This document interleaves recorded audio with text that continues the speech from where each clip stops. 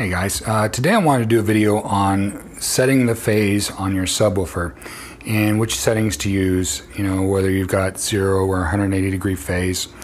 And I'm going to point out that the discussion of phase gets a lot more complicated than what I'm going to talk about today.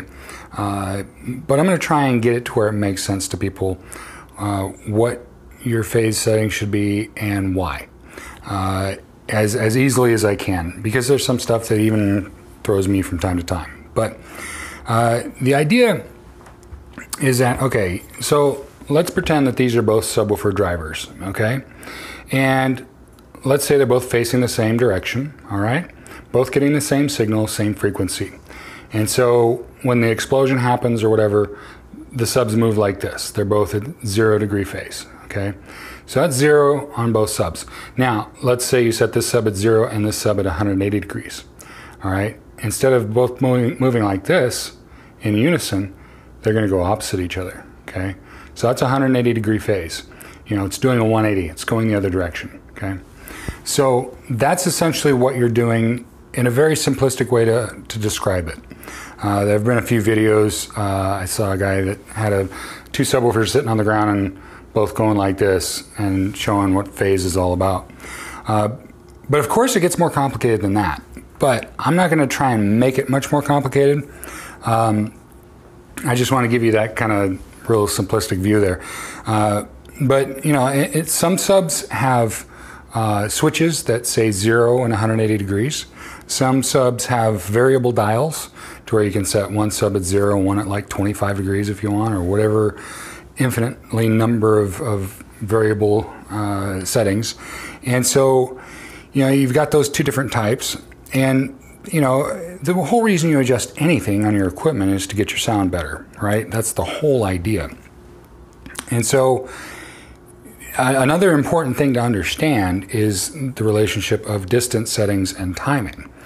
And again, this can get more complicated than what I'm saying, but I'm going to try and describe it in a simple way to understand. So say you've got a speaker that's 2 feet away from your face, which isn't optimal, okay? And again, another speaker that's 20 feet away, which again is not optimal. But I've explaining things in extremes tends to help me. So, all right, so this speaker is 2 feet away from your face, all right? If you put that into the amplifier, what's gonna happen is the amplifier is gonna say, okay, this speaker should be the last speaker to get the signal. We're gonna send the signal to the speaker that's 20 feet away first, so that by the time it gets to you, then we'll release this signal so that they'll get to you at the same time. It's basically the amplifier's way of accounting for the speed of sound. I don't know if you've ever watched someone play basketball from across a field. You see them bouncing the ball, and when the ball hits the ground, the sound doesn't match.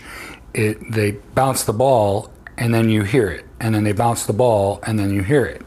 So it's that speed of sound that you're dealing with. It's that delay. And so what the amplifier does is, instead of saying, okay, what millisecond delay would you like for each channel? I mean, honestly, I'd scratch my head on that one. I wouldn't know what to do. I'd be confused. I mean, I could probably figure it out, but it's a lot easier to say, okay, how far away is that speaker from your head? Measure it. And that speaker, and that speaker. And of course, room correction does all this for you. So it'll say, okay, this speaker's this far away, that speaker's that far away.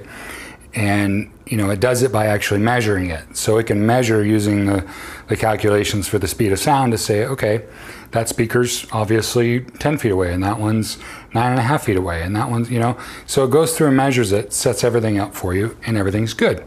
And it works. It's very reliable. The one exception is if you measure one spot here and then way across the room, it's not going to be as reliable because it's going to be getting mixed signals, and I've talked about that in a previous video. But in the end, well, I should go back. Okay, so we've got this scenario again where we've got speaker, this speaker and this speaker are both at 0 phase, so they're moving the same. If you add delay or speed up delay, however, you change the timing of this speaker, you can actually make it act as though one speaker is 180 degree phase, okay? So that's where I'm going with this, is that the easiest way to do it is to set your subwoofers at 0 degrees phase. Never touch them. I honestly never touch phase. I never mess with it. I do all my adjustments using the distance settings, which, you know, if you've got a subwoofer that just has a 180 degree switch, that doesn't leave you a lot of adjustability. If you've got a subwoofer that has variable phase, it gives you more adjustability, but it's still not quite, I mean, it's better, but it's still not quite as good as just using the distance settings alone. And so I always talk about adding 4 feet to the distance after room correction. So what I mean by that is I'll set, say these subwoofers measure at 11.7, all right? So I'll take these, that number, and I'll add 4 feet and make it 15.7. And I've done this, I've measured it, and you can see the graph results on the Facebook page. And I got rid of a lot of dead spots, a lot of nulls by doing that, a lot of cancellations. And I also found that you can't overdo it, which I've tried it before, but I actually did it in my video. It's kind of embarrassing, but I added 7 feet. And even though the graph looked great, it didn't sound very good to me. And so that's another point, is always trust your ears above all else. Above my advice, your Odyssey settings, always trust your ears. But for me, I've always found that adding 4 feet of distance to the subwoofers always seems to give me the best response. And so what I'm doing is I'm tricking the AVR. I'm saying, okay, you measured it at 11.7, but I'm telling you that I moved them 4 feet back. And by moving them 4 feet back, the amplifier says, okay, well, we got to get that signal out to the subwoofer, you know, like 3 or 4 milliseconds sooner. So, and what that does for me is it tends to populate the room a little bit more. You know, I get fewer cancellations with it. I'll just leave it at that. And so, but that's what's happening, is I'm telling the amplifier that I've pushed the subwoofers back, so it makes the adjustments, and then I haven't pushed them back. It just gets that signal out just a little bit sooner, and that's where I've had the best response. That's where I've had the best results on the graph. I mean, I can get a little bit better, but don't like the sound as much.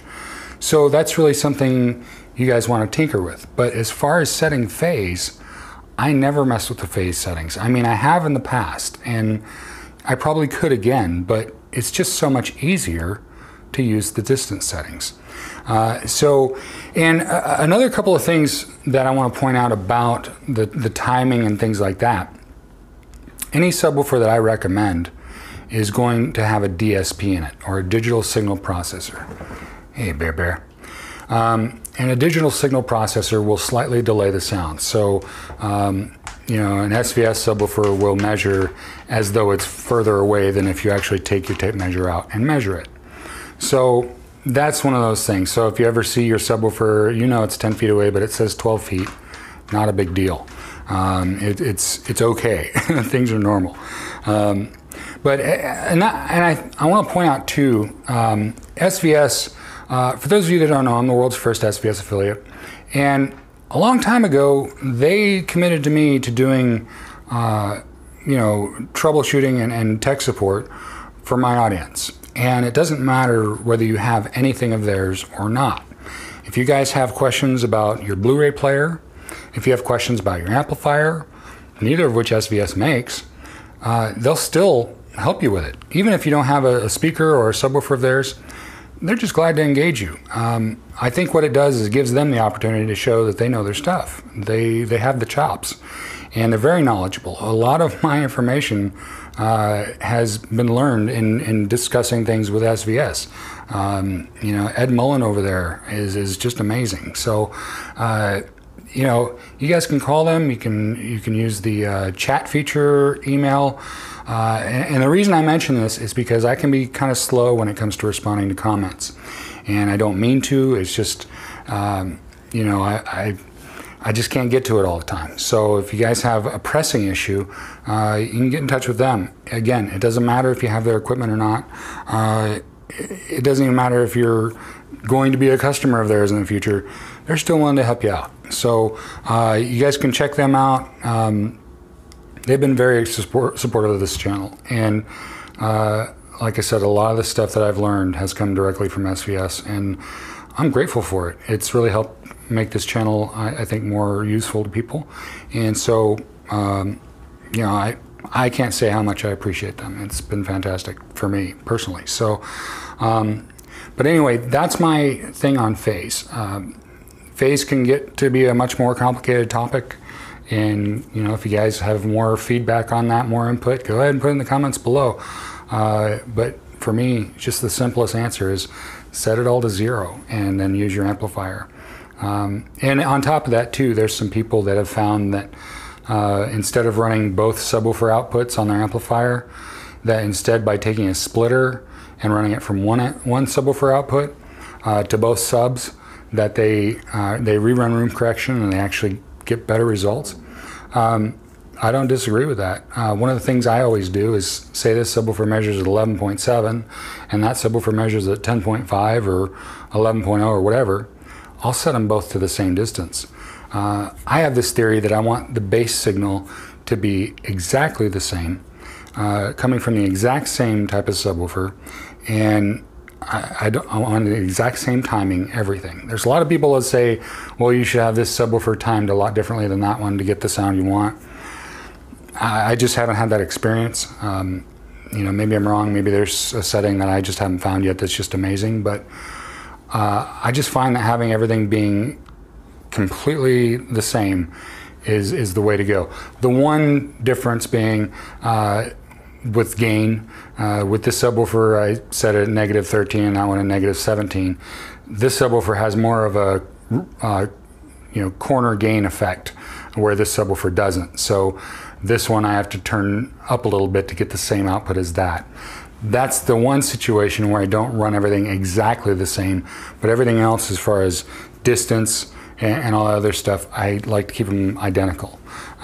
So anyway, guys, I know I kind of got off on a tangent there, but that's my thing on phase settings, where I set them at. I never mess with phase. I did for a little while. I tried adjusting.